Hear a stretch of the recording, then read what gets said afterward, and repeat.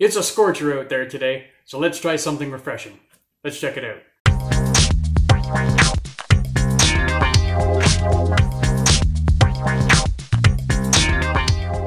Hey everybody, welcome back to another episode of Shane's Craft Beer Review. It is a hot, bloody day here today. 36 degrees Celsius, even more with the humidex, I'm sure. I spent most of my day outside because I love this weather, but it is hot. So today, we're going to try something that hopefully is going to refresh us, give us something nice and cool to drink. This is the Granville Watermelon Lager. This is from the Granville Island Brewing Company out of Vancouver, British Columbia. 5% alcohol by volume, 20 IBU. A bright, crisp lager with a subtle hint of your favorite summertime taste.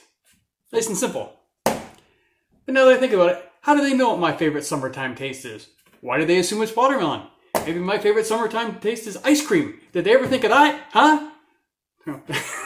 Alright, maybe a little bit too serious for a beer. That's right. Let's check this out. Check out this watermelon lager. And I was actually expecting this to be kind of pink or reddish or something. It's not. It's like a nice kind of light colored lager.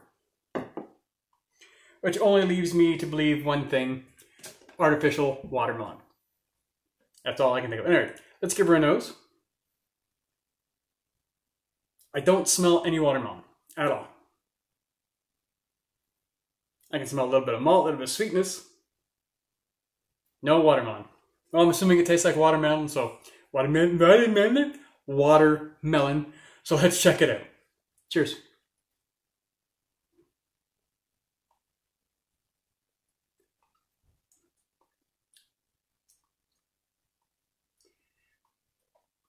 There's a bit of a fruity taste in there. I would definitely not qualify it as watermelon. It's light, it's crisp. There is a fruitiness to it. But I wouldn't say it's watermelon.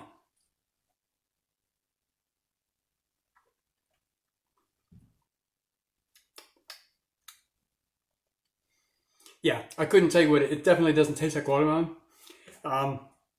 But like with a lot of these fruity flavored beers, the fruitiness does taste a little on the artificial side. And I don't like artificial stuff. Just put watermelon in the beer. Watermelon's cheap. Because there's no watermelon flavor in here at all. It's fruity, but I can't quite pick out what the fruit is.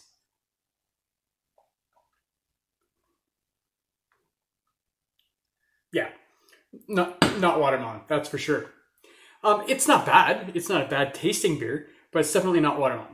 They should have just called it slightly fruity lager. That's what they should have called it. On a scale of 1 to 5, we're going to give this a 2.5. It's okay. It's not bad, but it's definitely not what it's supposed to taste like as far as I'm concerned anyway. So a little disappointed in the Granville Watermelon Lager. Thanks again for watching, guys. Really appreciate your time. Stay safe. See you next time.